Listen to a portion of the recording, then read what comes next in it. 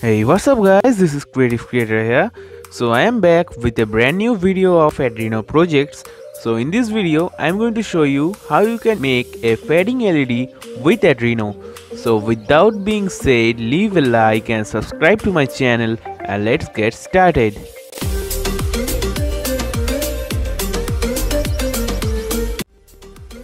For fading the LED, we just have to know the another term called PWM, better known as pulse width modulation. It is a technique for getting analog results with digital means. By using the function digital write, you can get only high and low value like 5V and 0V separately. But by using another function called analog write, we can get 0 to 5 any volt we can get. From the graph, you can get a rough idea of the duty cycles. The output values are between 0 to 255.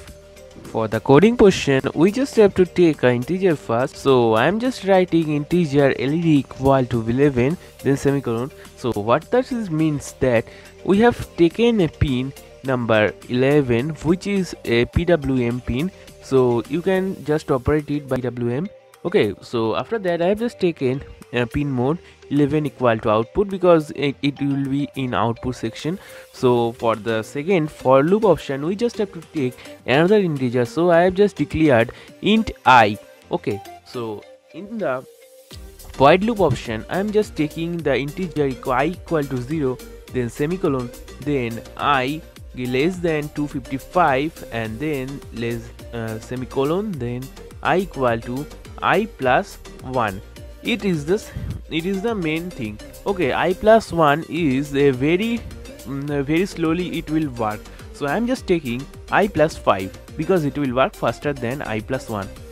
For the for loop, we just have to make one second bracket open and second bracket close, and in that there will be a quotation of analog write.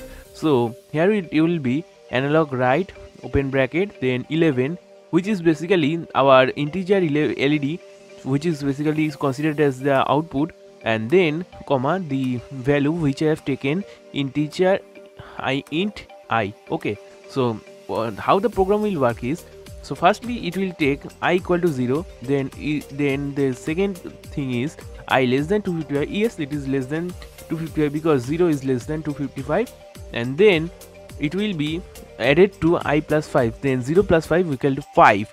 So here will be 5, the value of analog write will be 5, and then the 5 value will be putted into the I equal to 0 value. So there will be 5 less than 255. So it is ready. So after that we are just given the delay function for the 70 seconds. The things will stay, one thing will be stay for some time and then 70 seconds delay, and then it will work purely.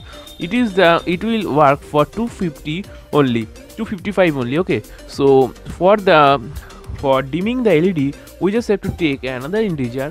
For this I am just taking k, and we have to just make a code which is definitely the opposite of the first code. So I'm just oppositing the first code. So you can see for the thing it will be k equal to 255 then semicolon k greater than 0 and k equal to k minus 5, because that time if we consider k equal to 1, then it will take so much time. So the quotation and the syntax will be analog write 11 comma output 11 the analog write 11 comma k and then close bracket and then semicolon, and there it will be I also taking considering 70 millisecond, and you can consider also 100 seconds also, 100 milliseconds also. So you have seen that int k. Here is the int k function. Firstly here it will be k equal to 255, then the second function is k greater than 0, obviously 255 greater than 0.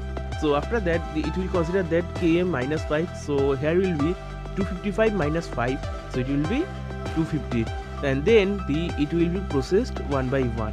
Okay, so here in my hand is the Arduino board. Here you can see the 11 number pin, which is basically a symbol. 11 number pin is the PWM pin, and then we have just connected the positive of the pin of the LED with the 11th number pin, and the ground of the pin with the LED is negative. The bigger terminal is the positive and the lowest terminal is the negative. We just powered it up and uploaded the code for seeing it is working or not. After, you can see when I'm just uploading the code, let's see what is working or not. After uploading the code, you can see the code is not working properly. We have just done something wrong, so we have to do something change for the working it properly. The coding problem, you can see, if you notice it properly, then the code problem is for function. Here will be a semicolon. It will not be a semicolon because if we use the semicolon, then the code I equal to 0 will be stayed forever. So we have to don't use the semicolon. Compiling the program, then you can see the program is running properly. 100% duty cycle means the full output, which is equal to 5 volt, and the value will be 255. 0% means 0 volt and value is 0, you obviously know, and you can get a percentage values with unitary method, like 5 volt for the value of 255, 1 volt for watt, and so on.